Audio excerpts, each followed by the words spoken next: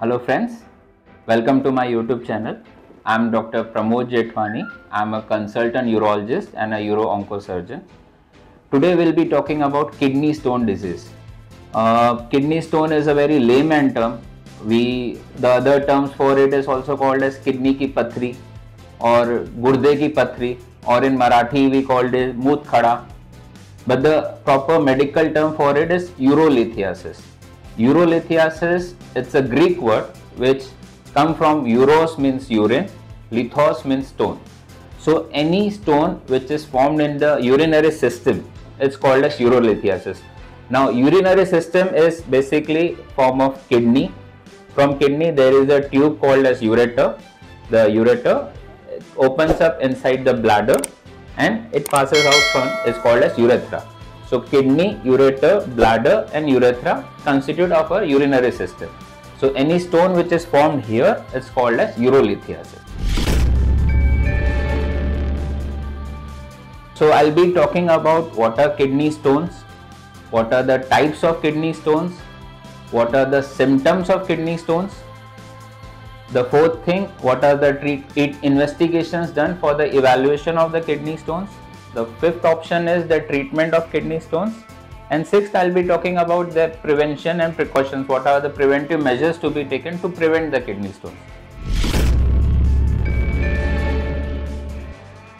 So kidney stones are basically the most common patients what we get in our OPD practice. 60 to 70% of the patients are of the stone diseases. It's very rampant. Almost 50 to 10% of the population are suffering from the kidney stone diseases. The most commonly age group seen for the kidney stone disease is from the age of 20 to 40 to 45 years. This is the very common age group for the patients to develop kidney stones. It's very common in men than women. So what are the types of kidney stones? The most common type is calcium oxalate, which comes around 80 to 90% of your stone diseases. There are few other types of calcium stones which include calcium phosphate, calcium triple phosphate. The other second commonest type is uric acid stone, which includes 8 to 10% of your stone disease. There are few rare stones like cystine stones, strowoid stones. Strowoid stones are more commonly the infectious stones which we call. These are the types of kidney stones. So now symptoms. What are the common symptoms a stone patient can come to you? The most common symptom is pain. They'll typically hold their hand here and they say ki I'm having pain over here. The stone pain is very dreadful, very painful. It's like a throbbing pain or a stabbing pain we call it. Patient will say I'm having very severe pain. If you really want to compare the stone pain, it's almost similar like what a woman has a labor pain. It's almost similar to that. Associated with pain, patient may complain of vomiting sensation or he may be doing vomiting.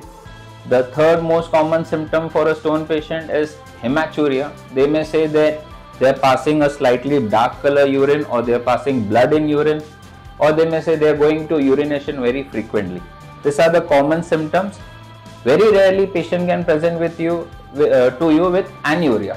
Anuria is, they say ki it's been long, maybe 6 hours, 8 hours, 10 hours, I haven't passed urine. I'm having pain and after that I didn't pass urine till now. That's a very dreadful condition. Such scenario happens when the stone is blocking both the ureters. So the patient may present to you with anuria. The other symptoms could be fever and other mild symptoms. The most common question which I get from my patients is how or why a stone is formed in kidney. See, basically the explanation for that is our kidney used to excrete a lot of chemicals from the body, which include sodium, potassium, calcium, oxalate, uric acid. All these chemicals are being excreted from the body in the form of urine. So when your body, there are excess of chemicals, or your kidney has got few chemicals which prevent stone disease, which are called as stone inhibitors, and few chemicals which promote the stone disease, which are called as stone promoters. So when there is a misbalance between these two, when there are less inhibitors and lot of promoters, you can develop a kidney stone. And other causes for stone formation, the most common cause is dehydration. Your less water intake is there, less excretion of water, so less accumulation of more accumulation of the salts and leading to stone formation. The second common cause could be your other reasons like obesity, you're having recurrent urine infections, you've got some anatomical abnormalities where the urine has not been excreted properly from the kidneys. There are a lot of other dietary factors, lot of hereditary factors which lead to the stone formations. What are the investigation for the kidney stone? Investigation means how do we diagnose? So most common investigation for kidney stone is ultrasound, but the sensitivity for the ultrasound is very less. Sensitive for the ultrasound to detect the stone is around 50 to 60%. Sometimes when the stone is smaller, it's not seen on the ultrasound. The most common thing, it's very commonly seen in my practice when a patient gets an ultrasound done by two doctors on the same day. There may be changes in the stone size also. So that's why the ultrasound is not 100% sensitive.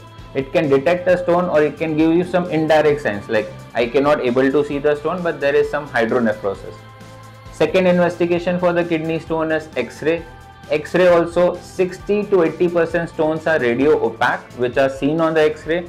10 to 20% of the stones are not seen on the X-ray. The ideal investigation or the investigation which can give you 100% confirmation of the stone disease is a CT scan. Normally we do a plain CT scan. Some cases we do need a contrast CT scan. Few other basic investigations your doctor will be doing which includes the urine test to look for any blood in urine or infection, a basic blood test and a kidney function test which called it a creatinine to check whether, because you will be getting a lot of painkillers for the pain, so that tests are mandatory for the doctor.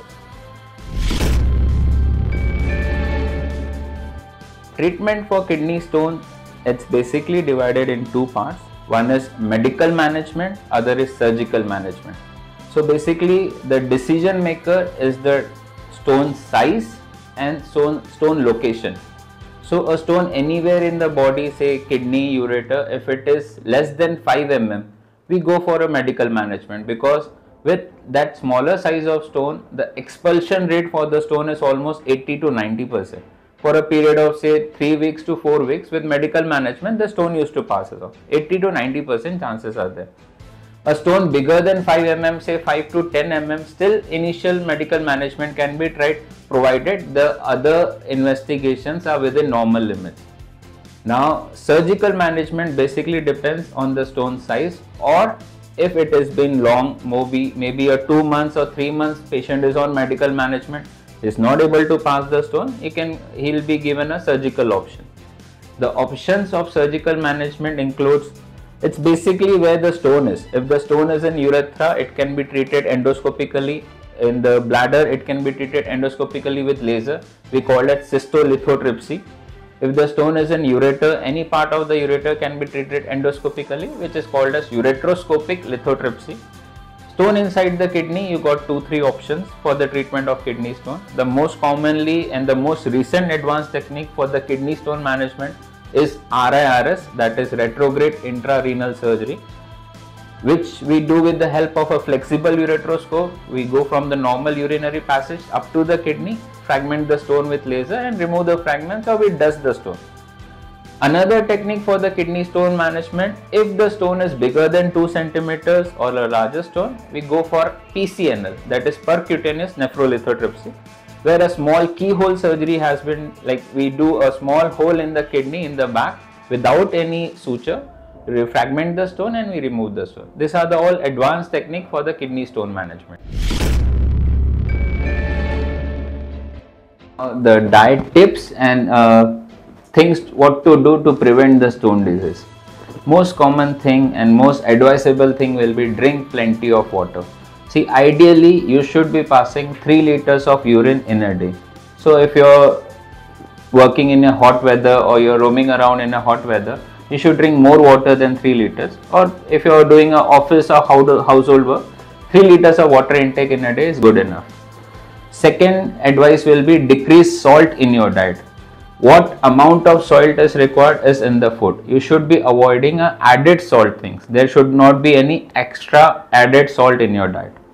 Third thing, decrease oxalate content in your diet. Foods which are rich in oxalate should be decreased. Like lot of nuts, we say cashew nuts, pista, badam, akroot, those things should be reduced in your diet.